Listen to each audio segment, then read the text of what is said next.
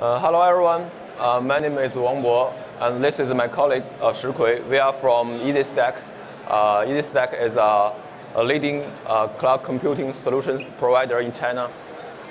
This is our topic, unified management platform of OpenStack and Kubernetes. So this is the agenda. Firstly, I will share our experience about in our product development about the combination of OpenStack and the project and Kubernetes. It includes how to deploy OpenStack and Kubernetes, the architecture of OpenStack and Kubernetes, and last I will talk something about features of Kubernetes in our product. Then Kui will talk something about our customer cases. Okay, as we know, OpenStack provides infrastructure resources like Nova VMs, network, and volumes. The Kubernetes is a system for automating deployment, management, and scaling of the containerized applications. So we have different scenarios based on the different requirements. We can deploy Kubernetes independently, and we can run OpenStack and Kubernetes together. In some cases, users don't need OpenStack. They just want to run some containerized applications, or they have other IaaS platform but not OpenStack. In our product, we recommend to deploy the OpenStack and Kubernetes together, so that with one dashboard, users could run applications in containers, VMs, and bare metals. I think that's will a great help for the customers. Okay, this is a deployment process of the combination of OpenStack and Kubernetes. The deployment tools we named ES Roller. As a number sequence, firstly it installs OpenStack, and when OpenStack is ready, it will provision resources like VMs, networks. Then the roller will install a deploy server. The deploy server will install Kubernetes masters.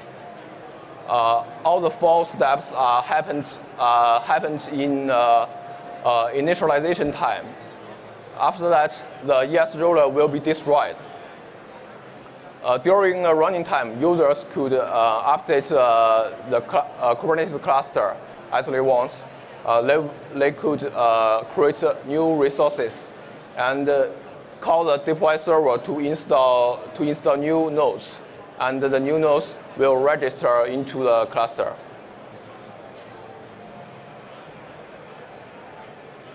This is some detailed deployments about the Kubernetes. The deploy server uses the Ansible scripts to do the deployment. So firstly, we need to add the public keys of the deploy server into the cluster nodes, including master and slave. And there we use a harbor as a private image registry on the deploy server, because all the components of the Kubernetes and other features are run in Kubernetes pods. So we need to store the Docker image into a image registry. The deploy server needs to configure the inventory file and run the Ansible command to do the deploy.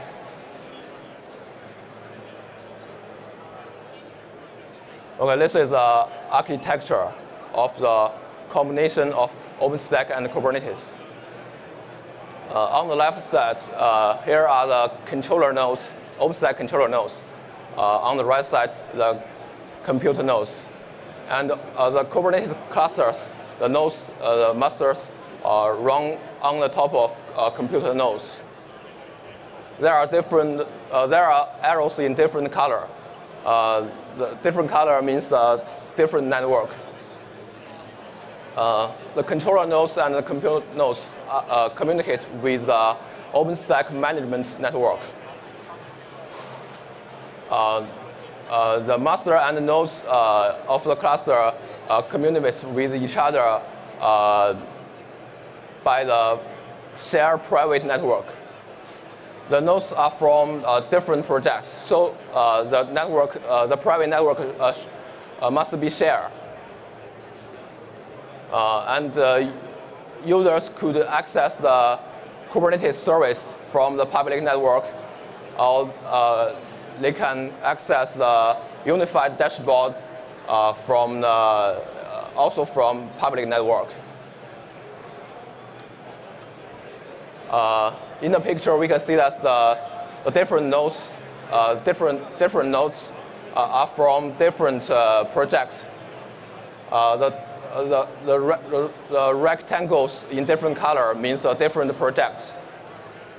Next, we will talk about the resource isolation in different projects. Sorry?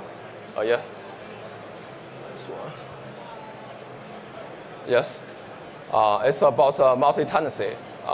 Multi-tenancy is just the resources isolation between different OpenStack projects. There are two things to need to think about. Firstly, is a pod schedule. We use node labels.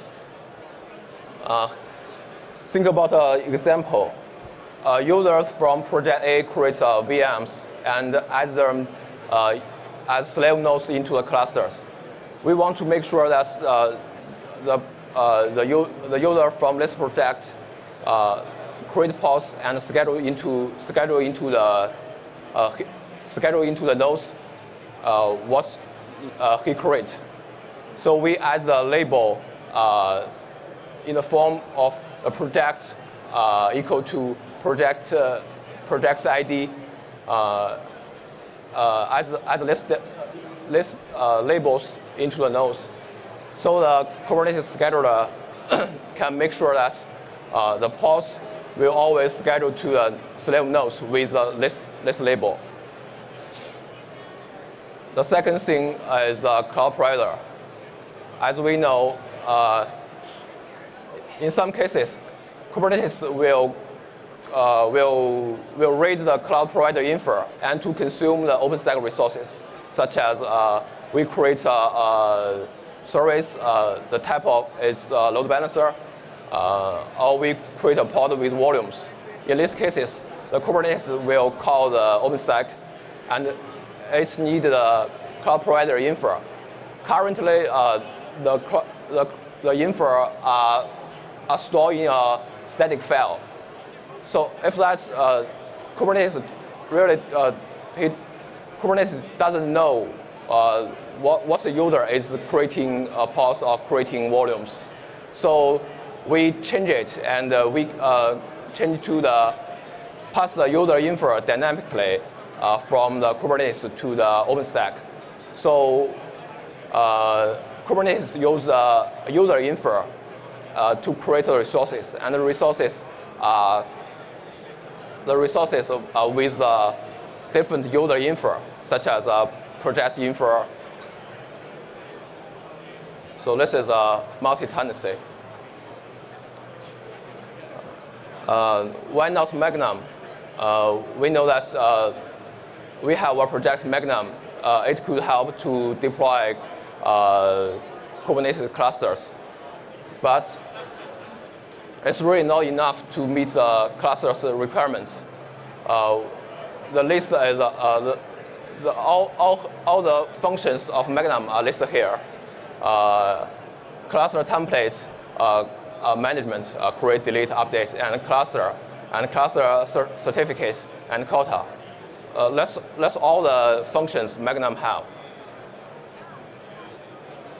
A real production ready container platform need have the following features, such as private image registry, the CI/CD tools, the internal DNS or the outside DNS, the monitor and the alarm, and the log collection and search. We use the software on the right side to implement all the features. Okay. Well, let's see. This is a normal use case about the CI/CD. The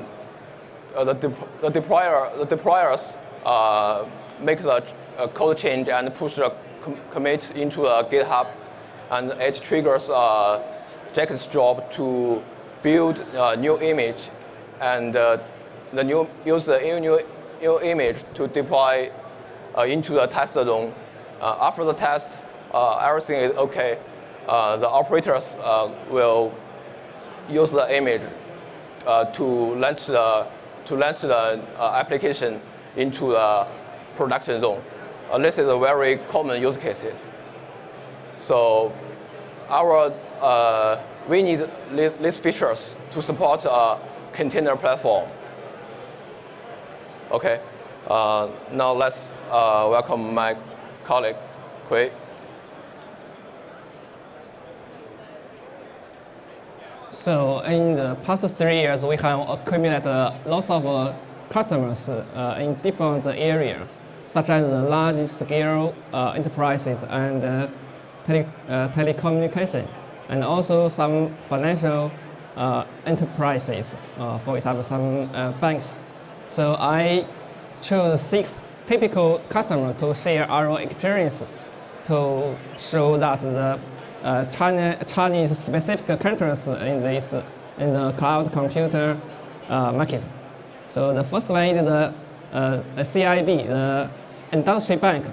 This is a financial bank in China, and also the postal saving bank. The postal saving bank is the 5th largest bank in China, and these 2 banks face the same threat from the internet company.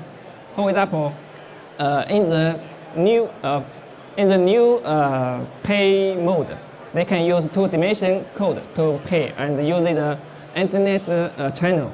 Also use the mobile application. So that's very easy and friendly for the user to pay for.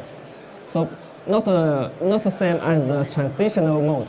So under this condition that these banks face the threat from the internet companies. So that is the new business model of the internet financial business. So what's the driving force of the cloud computing for the banks? They need to save their cost and to deliver their application very swiftly, and also their application is more complicated. Their advantage of the traditional financial company is they have advantage during in the traditional mode, but in the internet financial mode that they lack of such as experience, and also the rapid DevOps IT architecture to deliver their application very quickly. So in this condition, they should transform the traditional arc to the new cloud computing architecture to deliver their application. And the second one is UniPay. UniPay is similar to Master. On the credit card, you can see the mark of UniPay in China. This company is similar to Master or Visa in other countries. So UniPay has used OpenStack very early. The first version of the OpenStack is ESCaaS, about 4 years ago. So they have accumulated lots of experience, such as the high availability and the operation procedure, and also the security processes. So they also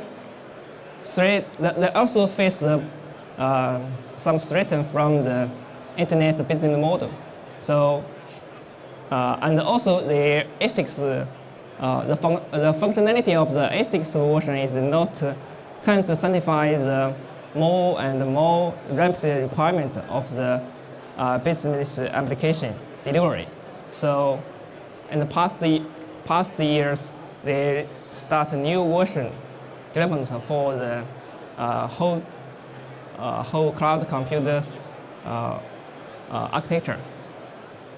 And the China Telecom, in the past few years, they have used VMware, and also the CloudStack as the cloud computing platform to support their business. But from last year, they changed from VMware and also CloudStack to OpenStack. And also in the area of NFV, they have started to make the cross testing of different hypervisor provider and also different NFO or NFM service provider to construct the big architecture of the future network. So during the development of the switching from the old architecture to the new one, they have make some customization for the VMware resource pool and also cloud return pool, and also they have supplied a unified management platform for the in the headquarters. So from the headquarters perspective, they can control every area of the process branches. And the Lenovo is the largest scale enterprise. So during using the traditional IT structure, they can't. In the internet of the Lenovo, there are two roles. One is the architecture provider, and one is the consumer. So, in order to save the cost and to support the various of the application delivery, they should supply the transfer the traditional architecture to the new one. So in the past few years, they changed from the one by one, step by step to cloud computing architecture and using OpenStack to set up their cloud platform. And also the State Grid. State Grid is a power supply company in China that they most focus on the security because that the application should be monitored from the headquarters of the State Grid. So there should be any problem in the application. So there's a very high requirement for the security grid. So during the construction of the cloud platform, we have optimized many aspects for the platform. Also for the high availability and capacity to protect the whole cloud computing platform to avoid from the attack of the outside. So these 6 customers is very typical in our company, in our customers, which stand for some specific characters in China platform cloud computing market. So that's all of our share. And also I remind that for the first one, CIB, on Wednesday there's a case study for the CIB. We will share some experience with our customers. So welcome everyone to join the session to get the detailed information. Thank you.